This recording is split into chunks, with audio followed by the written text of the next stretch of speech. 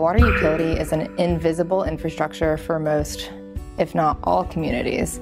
You can see the water towers in the air, you can see the water treatment plant, but you don't necessarily see the distribution system that's underneath the ground. That being said, water loss, it's an unseen hit to revenue, and you don't really understand it until you put pen to paper and say, oh, I'm producing so much more than is consumed.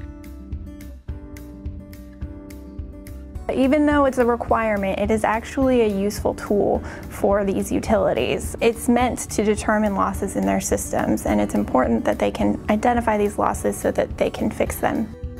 The Indiana Finance Authority is requiring that all water utilities do a water loss audit every year and then have that validated by a certified validator every even year. And if this audit is not done, then it may impact the utility's ability to get funding in the future. When communities are doing a water audit, they're going to need to provide a variety of documents that are going to include the volume of water produced from their plants, billing system records, their distribution system information, and some cost data.